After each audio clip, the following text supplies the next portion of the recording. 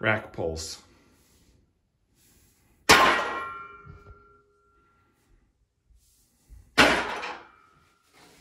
Okay, so. Am I done? Yeah, that's it. Thank you. This is some cool equipment here. We got Rogue Ohio Powerball.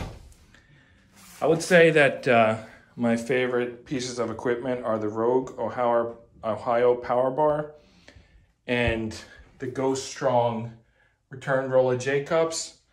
But I also like the Bells of Steel 25 and the Black Widow spotter arms. And that's what we're using for the... Basically, we're using really good equipment for these rack pulls. Additionally, we also have Rogue weight clips and Harbinger wrist wraps, just to protect the wrists. So those are rack pulls. You don't need a lot of equipment for rack pulls. You basically just set up the spotter arms at knee height, throw some weight on the bar. If you go in heavy, get some wrist wraps. This is not very heavy, but we just wanted to show the wrist wraps.